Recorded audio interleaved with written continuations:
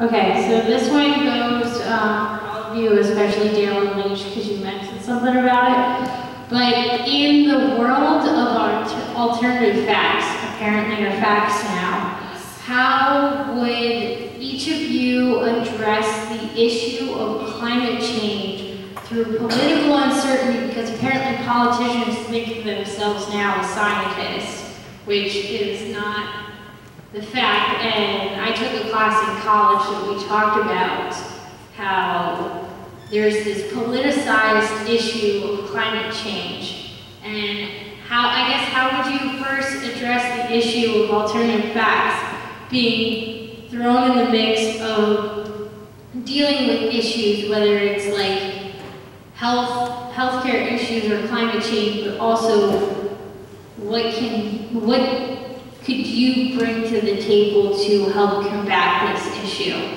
Because if we don't have a stable environment, we can't do a lot of things, so thank you. Okay, the acoustics are terrible, as I understand it. Alternative facts and climate change, just real quick. First of all, in terms of alternative facts, you've got to keep saying the real facts. And in order to do that, and sometimes I watch television and people who are on my side of the issue, I want to pull my hair out, but I've actually done a little of that, because I don't feel they're that good at it. And it's important, there's a Bob Dylan line that says, I will know my song well before I start singing. And so you really need to know what you're talking about on these issues. That's really important. And be very aggressive about combating, because there's billions of dollars being spent to confuse people about climate change every year. Real quick on the issue itself, there are several things you can do, and the beauty of these things is they actually have conservative components to it. I mean, cap and trade is a free market solution to climate change. We decide every year how much carbon we want to put into the air and lower it every year, and then we give businesses an amount of carbon that they're allowed to put in the air that they can sell. That gives them an incentive to innovate, it allows companies that aren't as good to continue to operate. They just have to buy the credits. But ultimately, it still comes down as a global thing every year. Same thing with the carbon tax.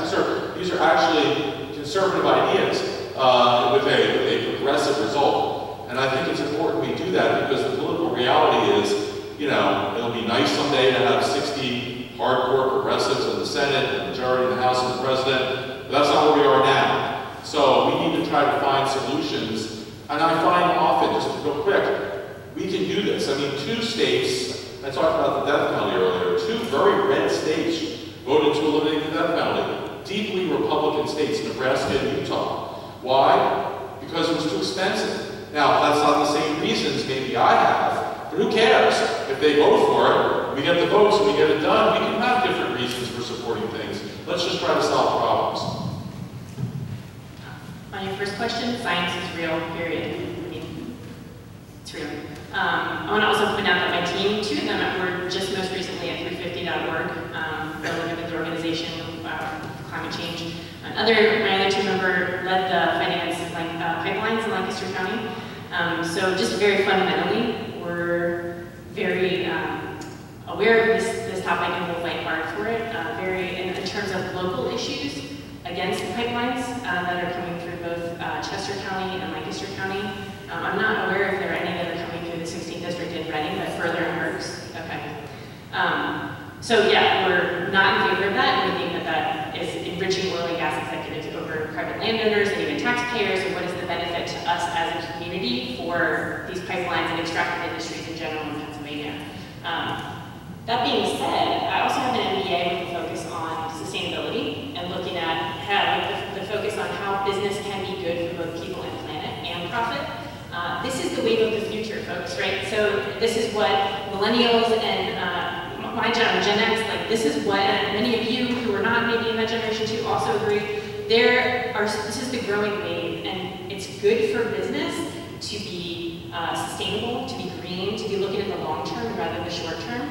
I think that you look at investments over the long term and see that things that are have short-term view actually perform worse over time. Things that have longer-term view and that are good for business are sustainable, are actually good for business. So I think part of what I would want to do from a business perspective is make a case for return on investment in renewable energies and sustainable energies and conservation, rather than investing in extractive industries that have a quick payoff but don't actually benefit the community. So I would bring that kind of ROI perspective as a progressive, speaking to like business interests, because for God's sakes, it's the right thing to do. And there's really like the right economic thing to do too. So that's what I would do. As far as alternative facts go, to return my idea of education, we need critical thinking, period, the end. We would not have alternative facts if people just let go of this fact that I know because it sounds right to me. No, facts are facts. So critical thinking and media literacy is our way to get away to combat alternative facts. Environment.